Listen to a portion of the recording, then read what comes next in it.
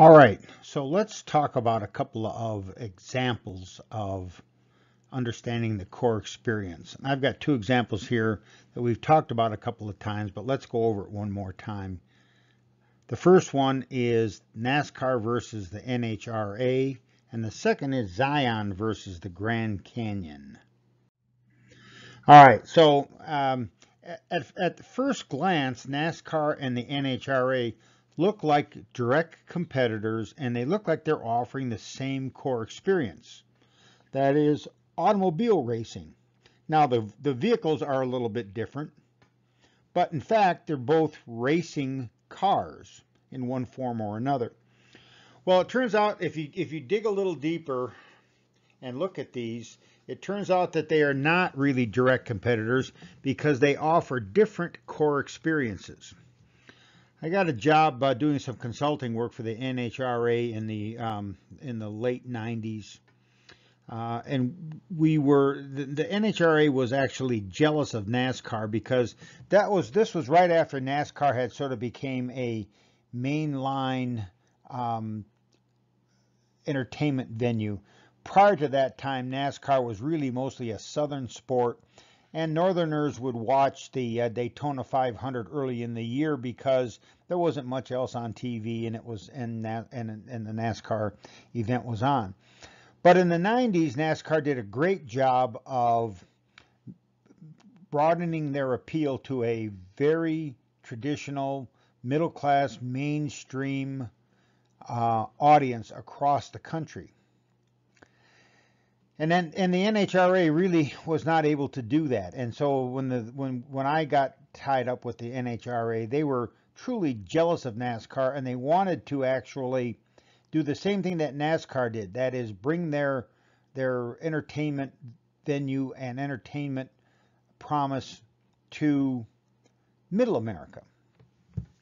And in fact, in some ways, it was more closely related to the way Middle Americans thought about cars than NASCAR. Now, NASCAR is a racing venue, and its core experience is racing, automobile racing.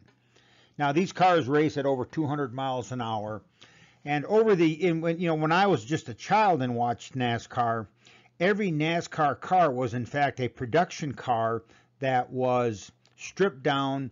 A steel roll bar cage was put in, and they would race one brand of car against another. That brand of car's engine, that brand of car's design and shape, and everything else. Today, that is really not the case. Today, all of the cars use the same shells.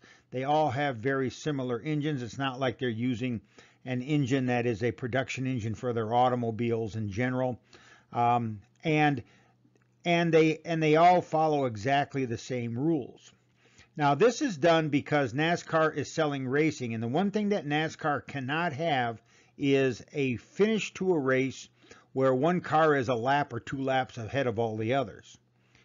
That really isn't a race, and people go home disappointed. What people want to see at the end of an automobile race, after they've sat in the sun for 4 hours, eating turkey legs, inhaling the spent fuel fumes, and getting a sunburn, is they want to see 2 or 3 or 4 or 5 cars race flat out for the finish line.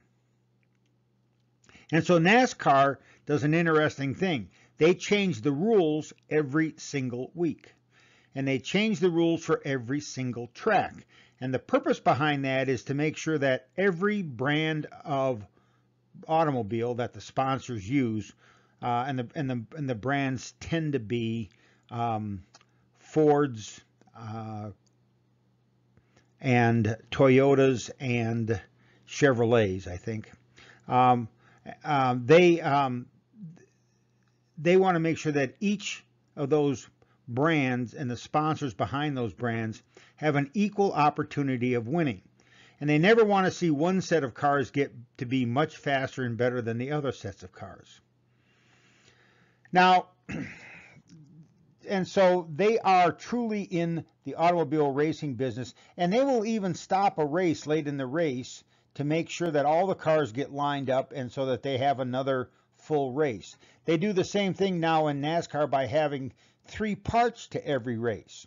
And so they have 3 shorter races that then result in the last big finish race. But the idea behind that is there are more races and more winners, and they can claim for their sponsors more victories in one way or another.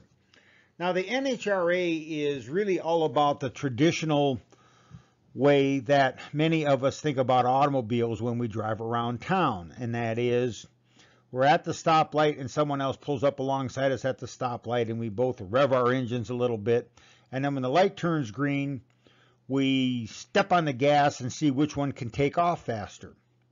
That is in fact a layman's version of a drag race. And the NHRA decided many years ago when they developed the National Hot Rod Association to take that particular activity and move it to a racetrack where it would be safer and more regulated, and they turned it into a spectator sport. To the point now where the fastest cars, you can see here I have a picture of a top fuel dragster, that they will go over 300 miles an hour in a quarter mile. That is, they will get their speed up, and it'll be 3.3 seconds or 3.2 seconds or whatever, and they will be up to 300 miles an hour in that short period of time. And if you go and watch these automobiles in person, it is absolutely astonishing. But the problem, of course, is that the NHRA, and when I went and saw the NHRA in Pomona, I was under the impression that they were also selling racing, because after all, when you're at that stoplight and the other person pulls up along you at the stoplight, the goal is to take off faster and stay ahead of the other person until you get to the next stoplight. That's racing. But the NHRA really sells speed, and that is flat out raw speed. How fast can my car go in 1,000 yards, or 1,000 feet rather? So how fast can my car go? And so while NASCAR sells racing, the NHRA sells speed. And as a result, if you want the NHRA to get better, they have to figure out a way to show people how fast that speed is. In fact, I worked for about a year with them trying to figure out a way to demonstrate on television how fast these cars are going. When you watch a NASCAR event on television, you get a sense of how fast these cars are going. They're going 200 miles an hour, and that is really fast. But the NHRA cars are going 330 miles an hour, and that's really fast in 1,000 feet. But when you watch an NHRA event on television, it is not easy to figure out and to identify and to experience how fast those cars are going. We spent 6 months moving cameras around, putting them in the cars, behind the cars, in front of the cars, in the middle of the track, on the side of the track, under the track, over the track, trying to figure out a way to film these cars going down the drag strip, and at the same time capturing how fast they're going. We could never figure out how to do that. And to this day, the NHRA drag racing is sort of relegated to high cable stations, where NASCAR is what? It's a standard on Fox on Fox network every single Saturday or Sunday. And in fact, we just recently had the NASCAR race here in Las Vegas. So with the NHRA, it was always a struggle because they were selling speed and we could never demonstrate how fast it is. But an NHRA event in person is dramatically different and dramatically more exciting than watching one on television. You can actually feel the cars as they accelerate and make the noise as their horsepower builds up torque. NASCAR is also a different experience when you go to the NASCAR track. It's an all-day activity at the NASCAR track. And it's 4 hours typically out in the sun, and it's eating roasted turkey legs and those sorts of things. But it's all great fun. But NASCAR is a different experience than the NHRA experience. And so those two experiences, while they look like they are about the same core experience, they simply are not. Another good example of how this works is a comparison of the Zion National Park in Utah and the Grand Canyon National Park in Arizona. Now, these are both national parks, and you might argue that they have the same experience, a national park experience. But they are not the same experiences, and there is no real way to compare the two experiences if you've been to both Zion and the Grand Canyon.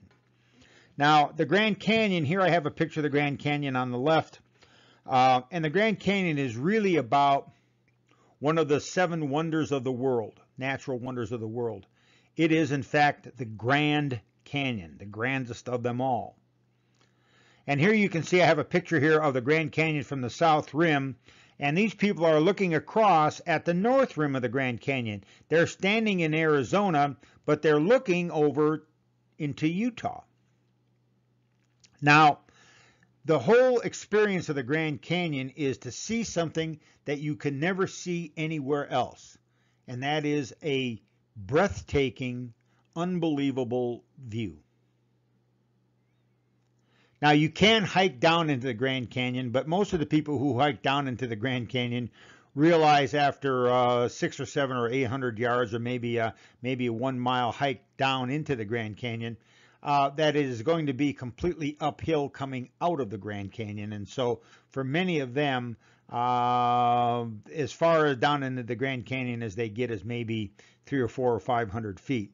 Most of the time is spent looking at the view. Now, Zion is got wonderful views, beautiful views, and here you can see a view of the Virgin River at Zion. And this young man is hiking out onto the end of the Angel's Landing, which is a peak out on one of the cliffs that overlooks all of the Virgin River Canyon. And you can see that to hike out there, he's on a very narrow path where on his right-hand side is probably a 5 or 6 or 7 or 800 foot fall, and on his left-hand side is in fact a chain that he's hanging on to make sure that if he stumbles or anything, he doesn't fall off of that edge. Now, Zion also has an area of hiking called the Narrows, which is where the Virgin River goes up tightly between 2 canyons, and you can hike up the Virgin River, and you can get up to maybe neck deep in water as you hike up through the narrows of the Virgin River. And it's a nice hike. It's a hike for people who are afraid of heights, because there's no height in that particular one as compared to the Zion National Park. So the Zion experience is really all about hiking. You really can't enjoy Zion unless you're willing to get out of the car and hike some places. Sure, you can see things and everything, but the true core experience at Zion is hiking. One of my favorite stories about Zion was I was there with my nephews, and one of my nephews and myself were out hiking, and we'd been hiking for about an hour, and we were hiking, and I was thinking to myself, we are probably at a place in Utah, in Zion National Park, where very, very few people have ever been before. And there's something sort of exhilarating about that thought.